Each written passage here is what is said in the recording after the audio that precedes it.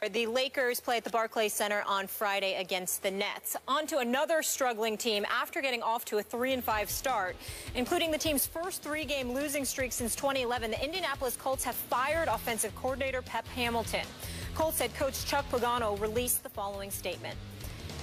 Through the first 8 weeks of the season, we have felt our offense hasn't performed at the consistent level that we need. Because of this, we've decided to go in a different direction and relieve Pep Hamilton of his duties as offensive coordinator. As head coach of this team, it's my responsibility to make sure I'm doing everything we can to put us in the best position to succeed. We thank Pep for his service to the team and wish him all the best. Rob Chudzinski will assume the role of offensive coordinator in Indianapolis. Skip, did Pep deserve to be fired? Molly, Stephen A., this was so wrong. When I heard yesterday afternoon that Pep Hamilton had been fired, I needed Pepto-Bismol because I was sick at my stomach. That's how bad this was. This was so classic. Heaven forbid that anyone needs to blame Andrew Luck for his 1-5 record as a starter and for his NFL leading 11 interceptions that he has thrown in only 6 out of their 8 games, and for his QBR that has plummeted all the way to 30th in the National Football League. Heaven forbid you blame him, point any fingers at Andrew Luck, the franchise quarterback. Andrew Luck, as I call him, first ballot Luck Hall of Famer. No, somebody else has to take the fall. Somebody else has to be the midseason scapegoat. Hey, how about let's fire Pep? Yeah, let's blame him. Blame Pep Hamilton. And for those who don't know, Pep Hamilton is a sharp, young, rising African-American coach. He was a quarterback at Howard, a coach at Howard. He's been around the National Football League. He was actually Andrew Luck's coordinator at Stanford for a year. And this man is fast-tracking, I thought, silly me, because I've talked to so many people who have such high regard for Pep Hamilton. Stephen A., I thought he was fast-tracking to become a head coach in the National Football League. That's right. You ought to talk to Herman Edwards, our coach Herm, about Pep Hamilton. Just swears by him, raves about him. And this man just got fired over Andrew. Are you kidding me? We get this. The Colts have to do everything in their power to prop up this franchise quarterback, Andrew Luck, as he begins to free fall through his career. Obviously, his QBR has fallen each year that he's been in the league. But for Pep Hamilton to take the fall, it just made me sick, Stephen A. Your thoughts? Well, it makes me sick, too. And obviously, I'm not going to absolve Andrew Luck. He is leading the league with interceptions. Actually, the number is 12, Skip, not 11. He's thrown 12 interceptions. You actually were kind to him. He's been worse than what you even did. Go ahead. 12 turnovers. Yeah, you're absolutely right. Here's the deal. The fact of the matter is that, Skip, the only thing that I would challenge you on is I ain't stopping at Andrew Luck. How about Chuck Pagano?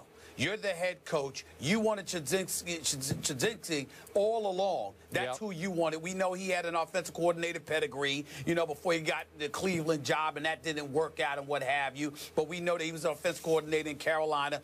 That's your friend. That's the guy you wanted. Pep Hamilton, in fairness to Pagano, was forced on Pagano because Grigson had kept him on board, kept Pep Hamilton on board, and Pagano had never wanted him to begin with. So once Chudzinski was available, Pagano brought him on board, and it was just a move in the making. It was a foregone conclusion that this was going to happen. But the interesting part about it is you do it at this juncture because you're trying to point the finger of blame for this team's struggles. The 29th ranked defense, doesn't the head coach, Chuck Pagano, have something to do with that? Yeah. I think he does. You understand? So it's interesting that you would sit there and fire him, but not fire yourself. Then we get to Grigson. I mean, he's the real culprit in all of this. This is the same dude that sat up there and gave up a first-round pick to Cleveland to get his hands on Trent Richardson, who the Oakland Raiders just this offseason paid $600,000 to disappear. That's the same guy that Grigson gave up a first-round pick for. Heremans, who is on the bench now, is the find in the offseason for the offensive line. You will also start somebody named Lance Lewis at the beginning of the season. So you failed to protect Andrew Luck. You didn't give him a running game to speak of, really, okay? You're sitting up there and absolving absolving yourself from it, and you allow Pagano to get rid of Pep Hamilton. This is some disgusting stuff that's going on here. This dude was on a fast track to becoming a head coach, and now he's out of a job because of Pagano and Grigson, especially Grigson, who, by the way, some players are walking around saying he think he invented the game of football, that he knows more than everybody else, that nobody can tell him anything. It's just unbelievable. This same guy that you know had some responsibility in diming the New England Patriots out with the whole Deflategate scandal. Yep. It seems to me that Grigson is willing to point the finger at everybody but Grigson when it comes to the struggles of the Indianapolis Colts. But karma works in mysterious ways, you know, and sometimes it's not that mysterious. Sometimes it's preordained what will transpire because of your actions. And you mark my words, Grigson will be lucky to have a job at the end of the season. So will Pagano, because when you make moves like this, which are clearly Bush League, weak, pathetic, as far as I'm concerned, it ends up coming back to bite you too. This was a real weak move on the part of Grigson, more so than Pagano, because Pagano wanted his guy. But it's still weak to throw Pep Hamilton to wolves like that. And Pep Hamilton wasn't perfect. There were some times he threw when he should have ran. There were some times he ran when he should have thrown. There were a lot of times when Andrew Luck came to save the day, you know, with some heroics, at least in the past. Not this past season, but at least in the past. But in the end, what this comes down to is that they tried to find a scapegoat to gloss over their own ineptitude. We're not buying it. Chuck Pagano, Ryan Grigson, more so than Chuck Pagano, America knows who the real problems are with the Indianapolis Colts. And it wasn't Pep Hamilton. We'll find that out soon enough. I hear you about Grigson. I hear you about Pagano. I tried to tell you last week that karma was operating here, that what goes around has come back around on the whistleblowing Colts over Deflategate. But I'm still here. I'm going to stand my ground and say you're still giving Andrew Luck too much of a pass here. Everyone is trying to protect Andrew Luck. So many people who said he's going to be a superstar and a cinch Hall of Famer before his draft, before the RG3 Luck draft. They're digging in and trying to point the fingers at... How am I trying to protect him? Okay, look... He's not the one that fired Pep Hamilton? Okay, but he is not blameless here. And I have to believe that he wanted Pep Hamilton. I don't know. Why didn't he stand up and fight for Pep Hamilton? You would think, as the franchise quarterback, he could take a stand and say, no, that's wrong. You cannot fire my guy, Pep. I'm sorry.